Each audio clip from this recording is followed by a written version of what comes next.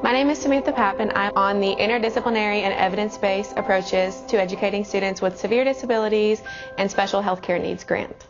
So I am one of the students in the Department of Human Development, specifically the Child Studies program, and I'm also on this interdisciplinary grant.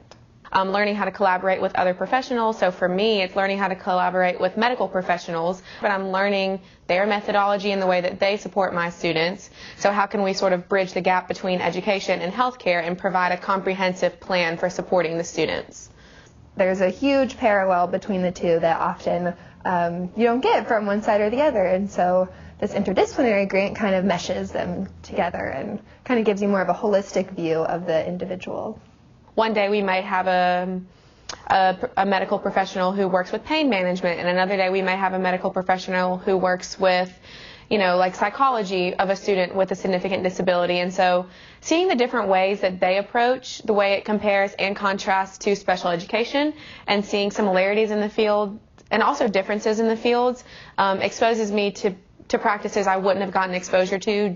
And so this grant, I feel like, covers everything that I am interested in. I'm getting to get hands-on experience in a classroom setting, which is then translated to the hospital, and learning about how I can communicate best with these patients and with their families and really serve as an advocate to their healthcare team. I think that's probably the biggest thing I've realized. Like, we have students with significant disabilities, and they also face significant other challenges.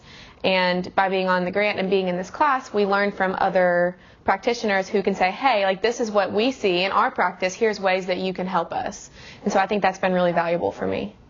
One of my practicum placements was at Tennessee School for the Blind, and so being able to kind of learn how to model communication and label things. And a lot of times in the hospital, those things just kind of go unnoticed. And so I was able to learn how to really label activities we were doing and to describe them. And in a healthcare setting, maybe this would translate to explaining, okay, we're going to be removing the bandage now, and really preparing a child for what's to come and to label everything that's happening just so they're aware.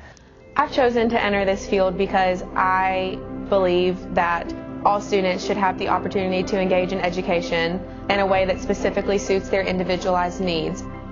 I wish that this world was as inclusive as this grant is, and so to be a little part of that, to make it take a few more baby steps, especially in the healthcare world, of creating a more inclusive environment. Like, that's kind of what I get out of it, to make it all equal and the same, and to really lift up our friends who have special healthcare needs.